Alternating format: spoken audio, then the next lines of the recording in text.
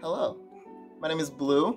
I am studying creative writing abroad at the Danish Institute for Studying Abroad, located right here in Copenhagen, Denmark. I thought the fourth floor of the library was a good place to have this conversation because today we're going to be talking about academics at DIS. I want to talk about all the things that I personally love about academics at DIS, and this is targeted towards prospective students, so maybe you've decided to come to Copenhagen already, or maybe you're still deciding. Either way, this video should tell you exactly what you should expect from academics at DIS Study Abroad in Copenhagen, Denmark.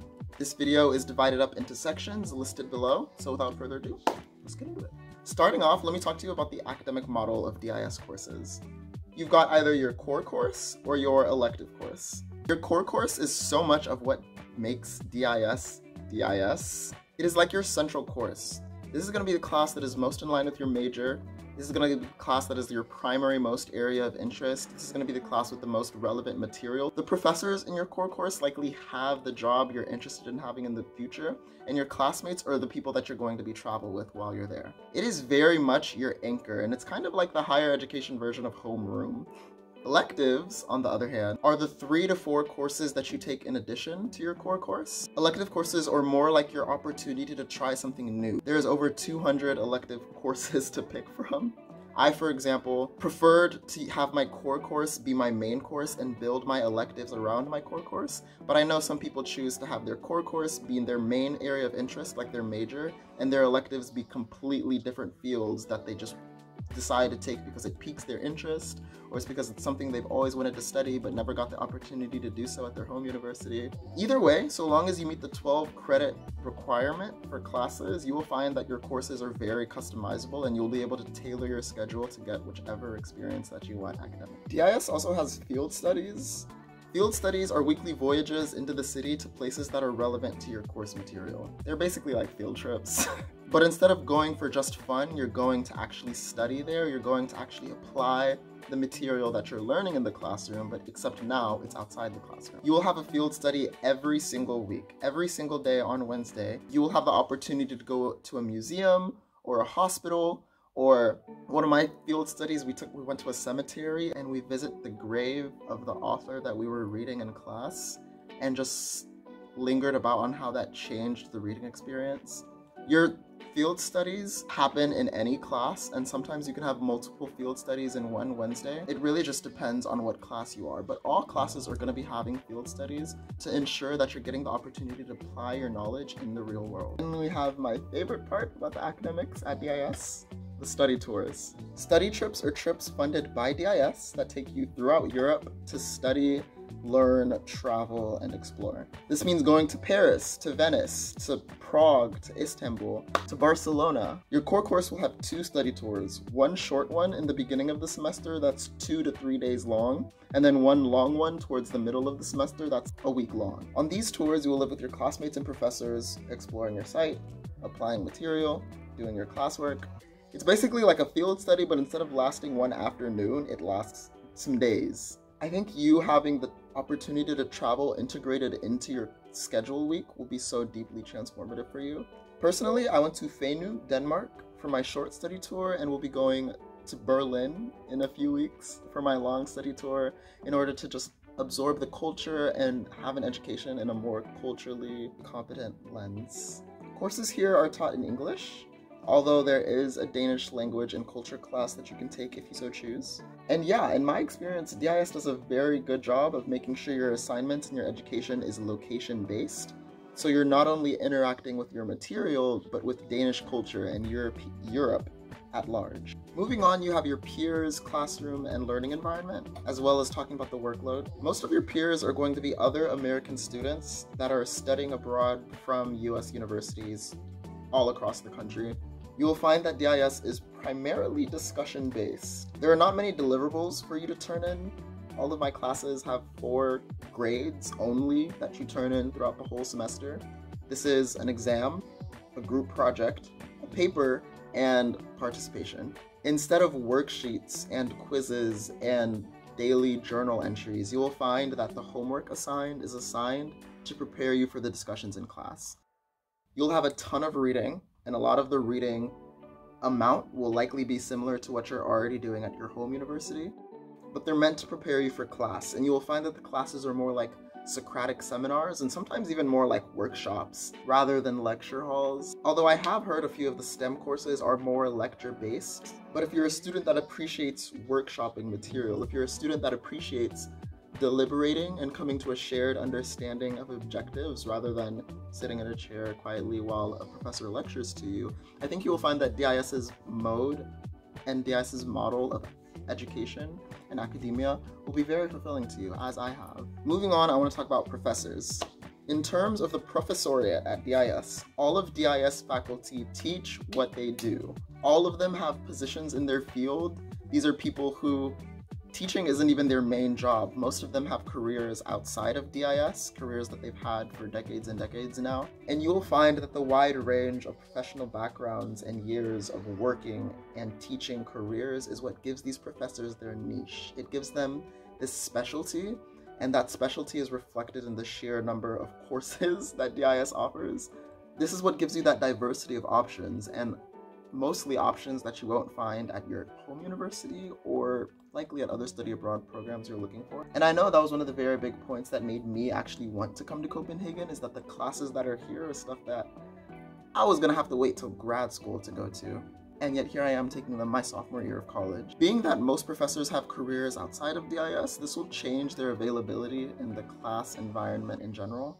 Only by just a bit though. There aren't office hours at DIS. The professors don't have office hours that you can walk in and get your questions answered, but they do have emails.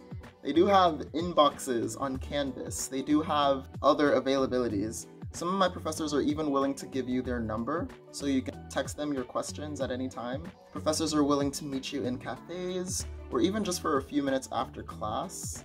So you likely won't be seeing the same scheduled availability that you're used to at your home university. This might actually be better to not have office hours, because when you're in the workforce, you're going to be able to master the skill of approaching and connecting to other professionals. And you're gonna have to learn to find ways to do that outside for a set time that's saying, okay, you can come to me now. And I've found that DIS almost lets you practice that skill. DIS isn't a campus per se, in the sense of the usual definition that you're used to hearing in your home universities. It's more like a collection of buildings that are scattered across the city, of which classes are hosted in. It's different from American universities. American universities feel centralized. They feel like everything is in one place, but at DIS, you'll have to walk a few blocks to get to class from one building to the next. Don't worry, it's super fun and super easy and super rewarding to navigate the streets of Copenhagen, and I think you'll find it just a very different experience that the city is so interwoven into the campus. It's just a very different experience for the biology class to be right here, your practicum class to be right here, and a boba shop to be right here. Other little tidbits about professors is a lot of them actually prefer to be called by their first name in Denmark. Credit transfer at DIS is very similar to what you're seeing at other study abroad programs, in which you're having to apply and send a communications to your home university justifying why, hey, this course should count for this GE. But don't worry, now, a lot of this is actually going to depend on what your home university thinks when they read the syllabus of the class, but personally I found that all 5 of my classes counted for my major and got rid of a few general education requirements as well. I will say, in terms of credit transfer, you're not going to be able to get some of those things like labs.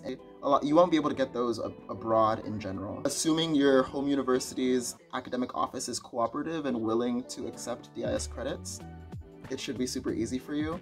But I would definitely make sure to check that the classes that you register for transfer over to your home university before you even come to Copenhagen. In terms of grading, you can choose to opt for pass-fail, or you can choose to have a normal number grade.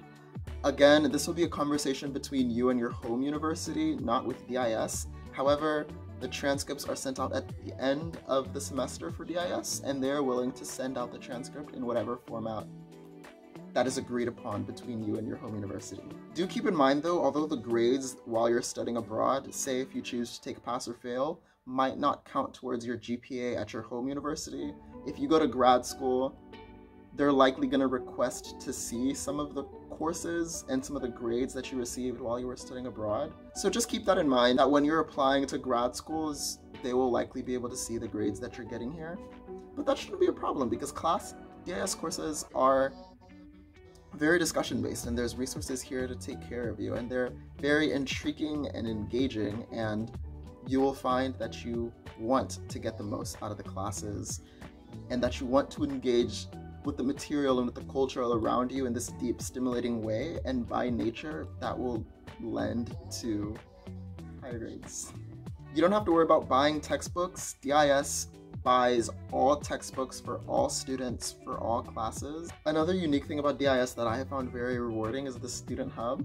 Many study abroad programs don't have on-site faculty. Students are usually in their country by themselves. And I know personally when I was applying for study abroad, that was something that was very daunting to me, because if you put me in the middle of Brazil by myself with a bunch of other 20-something-year-olds and are just like, all right, go get your education, keep it, thank you. The student hub is like the main building of DIS. Of all the buildings scattered across Copenhagen, the student hub is like the center one. It basically serves as the centermost spot of the program. The help desk has here, there's advisors here, there's tech support here, sometimes there's food and other events here, and it's just that central one-stop shop that really helps the confused student that doesn't know where anything is. I know when I was at my home university, the centermost one-stop spot was my room. Whereas since the hub is in the middle of the city, it incentivized students to, in between classes, come by the hub, say hi, stop by, get a piece of coffee, print some paperwork, talk to people, socialize. Instead of going to your room and taking a nap in between classes, you can actually come here and just lounge around or just talk to people or do some homework. And I've found that that has been very rewarding, and that has definitely reflected in both my academic and my social life here in Copenhagen. Another thing that I mentioned earlier was registration. You register for classes after you get accepted, but before you get to Copenhagen. I remember registering for my classes in like October 2021, even though classes didn't start in Denmark until January 2022. During registration, you can request academic accommodations that you might already have in place at your home university. And as long as they're within reason, DIS will provide those for you and make sure that you're getting the best academic experience as possible. Since there's just so many classes to register for, you won't find that registration is as cutthroat as it is at your home university, but I would still make sure that you're applying early and picking the classes that you want. During registration, you can also ask for academic advisors. These are people to help with planning, class conflicts, adding and dropping a course, or any question that I didn't answer in this video. So yeah, I'm very happy with the way my academics has gone at DIS so far. It's one of the main reasons that I decided to come here. The course material, the alive, dynamic classrooms, the emphasis on applying knowledge in the city, the interwovenness of the cultural experience as well as the classroom experience has just been so enriching for me, and it's so new and just something that it's exactly what I wanted to do when I chose to study abroad, and I found it just very rewarding. Hence why I wanted to make this video. Let me know if you found anything interesting. What do you think about the academics at DIS? Drop it in the comment section below, and thank you for watching. See you in the next one.